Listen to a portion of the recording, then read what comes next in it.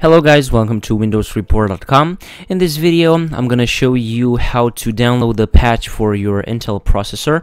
The patch is from Microsoft.com because, as you know, the Intel processors can be affected by the 30% slowdown of the performance, and that is a problem for all the users around the world that use Intel processors.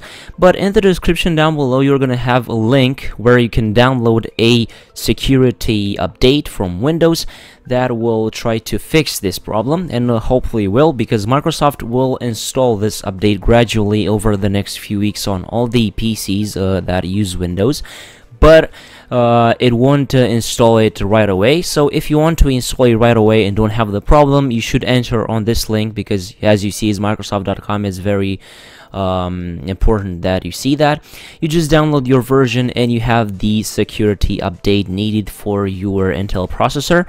The option would be the last one for me because I have an x64 based system, but if you have another system, you can download it. I'm not gonna download it myself because I have an AMD processor, but if you have an Intel processor, go ahead and download this update fast. You click on download and a new window will pop up to let you download the update. You install it and you should be okay.